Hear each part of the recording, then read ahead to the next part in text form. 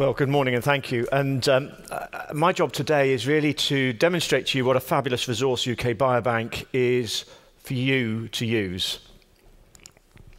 So UK Biobank sets out, it recruited 500,000 people. We did this between 2006 and 2010, so 3.5 years to recruit 500,000 people. To give you the headline figures, 70 million imputed genotypes, we've done that for you. 15 million aliquots of blood, urine and saliva in the freezers. A very, very wide range of physical and functional measurements.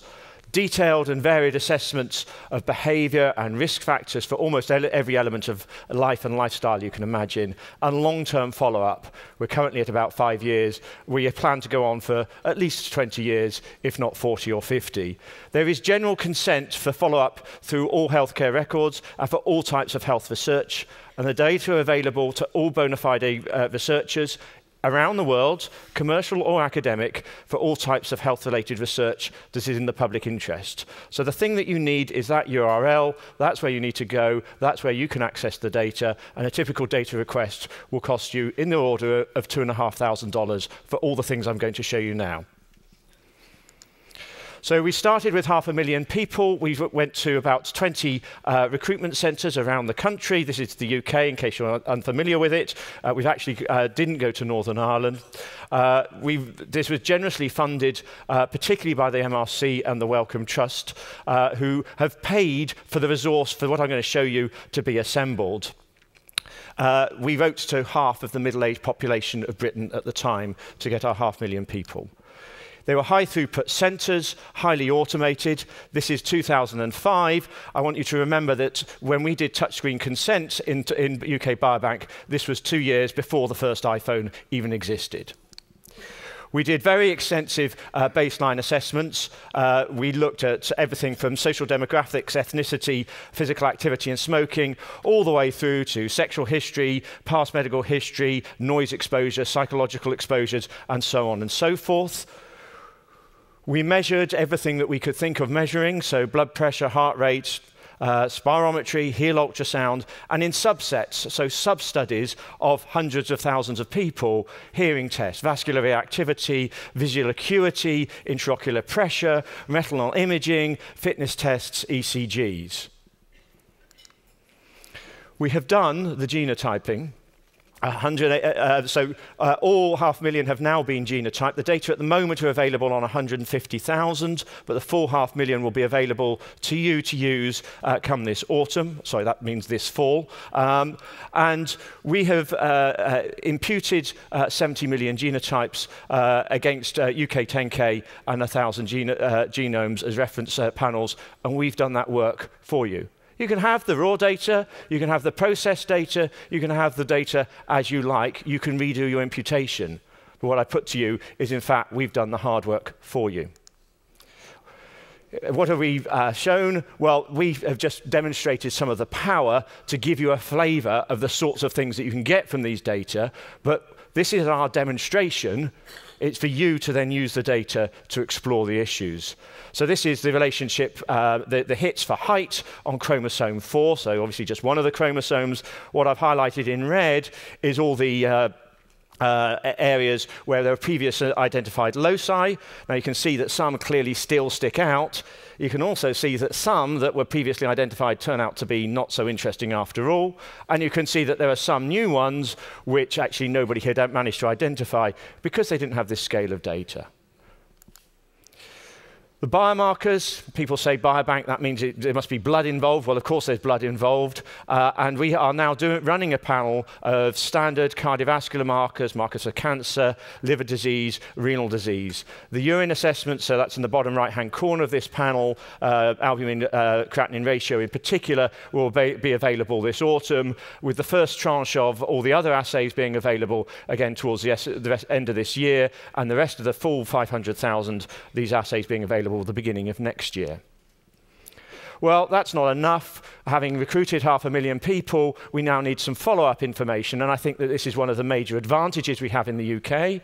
One of the major advantages is the huge buy-in we've had from our participants, who, by the way, did this of their own free will, with their own time, and without our money. They did this for free. And we're very grateful. And you should be too, because you're going to use the data. Well, I said that. So we have done use web-based tools to collect information on diet, on cognitive function, occupational history in hundreds of thousands of people. So as an example, cognitive function in 140,000 people in 4 months. Activity monitors, 100,000 people for 7 days.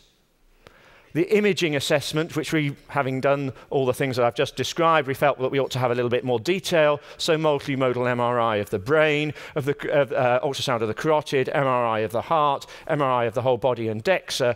We did a pilot study of all of those things in 5,000 people. We then got the funding to extend that to a full study, and we are rolling out doing 100,000 people over the next 3 or 4 years. And then there's record linkage. At the moment, we have record linkage into death, into cancer, into hospitalization registries, what you would think of as claims data. I think that's the neatest translation. And that's complete up to 2015 and will continue year on year from hereafter. So to give you some demonstrations of what that might look like, this is the web-based tool we use for participants to enter their own information about their diet, completed by 300,000 people, and hundreds of thousands of people have repeated it on multiple occasions. The advantage of doing it this way is that actually we can collect the information in a way that the participant understands, but code it behind the scenes without need for extensive manual input and interpretation. So the accelerometry data, this is a simple, again, demonstration of what scale can do for you. We, of course, find that those people who are slightly older, those who are in their 70s, exercise somewhat less than those who are in their 40s. We find that deterioration, of course this is cross-sectional, but that deterioration is slightly more marked in men than it is in women. But one of the really interesting things we find is that actually in the morning, and that's what the bottom right-hand panel here is showing you, in the morning, the level of activity between the older and the younger, old and middle age perhaps, is fairly similar. But it's after lunch that then it's that the more elderly then are become less active. So you can see patterns during the course of the day that you wouldn't have got if we hadn't scaled this to 100,000 people. And then this is early morning if you're here in Stanford. For those of us who are from the UK, I have no idea what time of day or night it is. So let's do a cognitive function test done in 140,000 people. And here we start with a simple game of snap, reaction time. We can do some digit substitution, a bit of logic for us. We can now start to do trail finding, 1A, 2B, 3C, 4D. That's not hard. But we can make it harder. And then to make sure that you're all awake and all alert and to test your cognitive function, if Tilda's mother's brother is Tim's sister's father, what relation is Tilda to Tim? And I'm timing you behind the scenes, so I get information on speed as well as accuracy of response. And then I can use that for population scale grading and population scale validation of the answer. So I can correlate all that with age and, of course, with brain size. So this is very simple, again, demonstration data that with scale, you can see what you would, of course, expect to see is that we're using an automated pipeline. Those who are older, as one gets older, sadly, the brain begins to shrink. And one can look at around about 700 or so individual derived variants, which are there in the database. We have incident outcomes. Of course, for some outcomes, such as Alzheimer's disease, those are going to take several decades to accrue. Other outcomes, such as diabetes, we already have large numbers of those events. And we are not satisfied with that because we ought to have further phenotyping. So we are currently this year planning to do a cognitive function, a web-based assessment for mental health, to do record linkage through to primary care, at least in the first 200,000 or so people, to look at a panel of infection markers, to collect stool samples, and to do 14-day ECG recordings. And that's this year's plan. Next year, we'll see. So this is my final slide. This is where I tell you how you get to it and what the deal is. The deal is very simple. UK Biobank is available to all bona fide researchers, so we're all here, looking at health-related research in the public interest. And public interest is very, very broadly defined. There's no preferential or exclusive access. And you don't have to collaborate with me or anybody else that's involved in UK Biobank. You don't have to put me on the paper. You don't have to put any of us cite our work. You simply have to apply for the data, and it's yours to use. Now, if you want to work with us, that's fine, but that really isn't the deal. You have to pay for access to the resource, in other words, extracting the data, about $2,500. You have to pay nothing towards the cost of acquiring the resource in the first place. That's what the Wellcome Trust, the Medical Research Council, and the other funders have done for you. Access to the samples is a bit harder because, of course, they're a depletable resource. So there's an additional consideration there. And you're required to return the results and to publish your findings. But the intellectual property remains with you.